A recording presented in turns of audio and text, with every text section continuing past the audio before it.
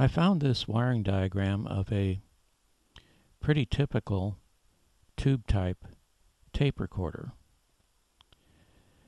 and I thought I'd go through the wiring diagram because if you replace the caps and replace the tubes and it still doesn't work, it's a good idea to be able to read the wiring diagram so you can do some testing.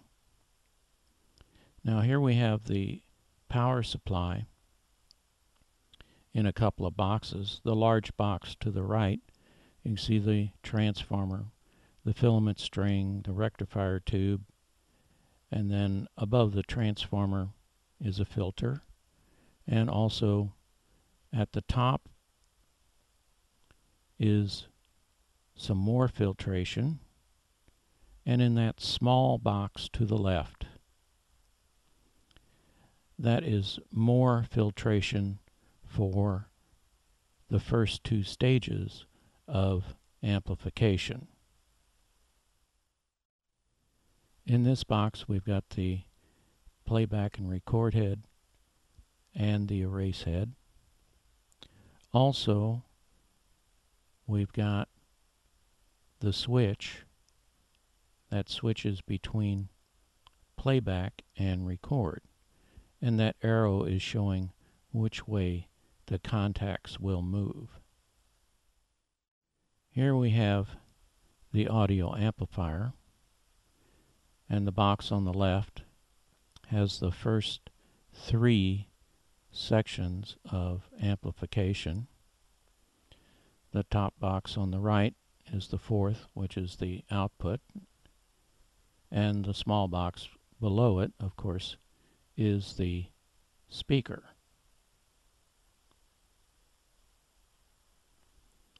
Now this box is showing the oscillator circuit.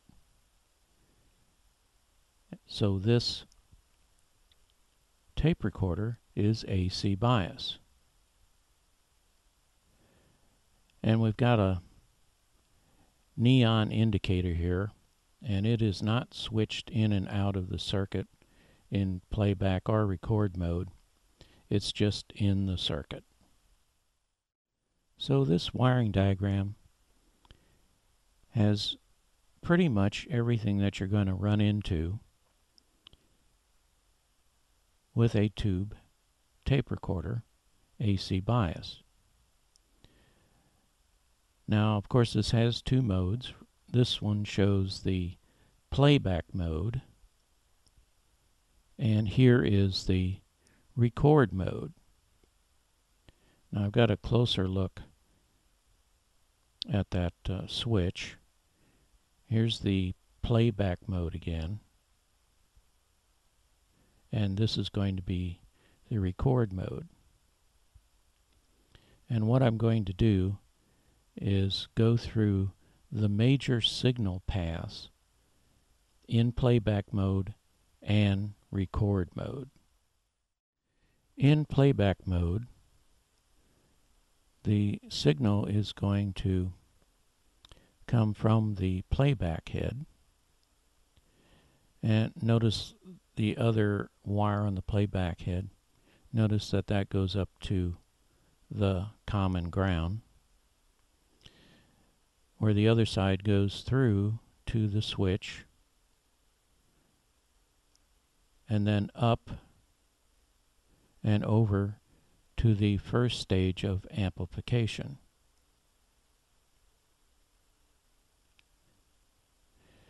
Now it goes out of the plate through the phono radio input and then over to the top side of the volume control.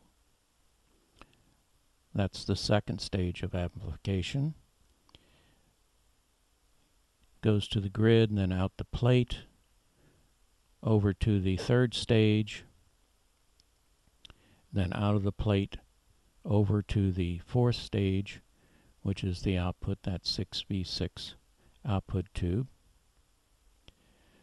to the primary of the audio transformer, and the secondary, The center tap goes down to the switch, and the other contact on the switch goes over to the speaker, and then the other side of the speaker is connected to common ground. Now going back to the erase head, one side of it is hooked up to ground, but notice that in the playback mode, the other side of the erase head is not hooked up to anything. The contact is open. Now we're going to push that playback record switch into the record position. Now in this position we have two possible inputs: the microphone input or the phono radio input. I'm going to start with the microphone input. That signal goes over to the switch, through the contacts and up to the first stage of amplification, goes out the plate and over to the jack for the phono radio input. Now from this point, both inputs are amplified the same. Goes over to the top part of the volume control, into the grid, out the plate, to the third stage of audio amplification, over to the fourth stage of audio amplification, out the plate, and into the primary of the audio transformer.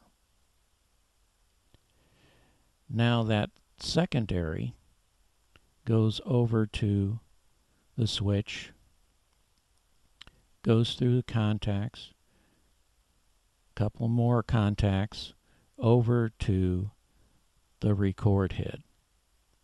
And of course the other side of the record head is still connected to ground.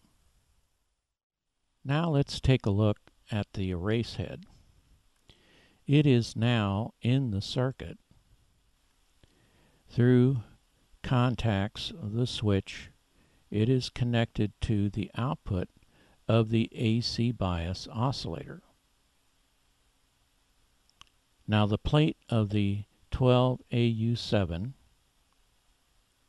is where the energy is coming from, and it's going over to the primary of the oscillator coil. The secondary of that oscillator coil is what is supplying the positive feedback to keep the AC bias oscillator oscillating. This is a nice example of a tube type tape recorder, and I hope that tracing through the playback mode and the record mode will help you understand the circuit better and help you learn how to troubleshoot this circuit. Thanks very much for watching.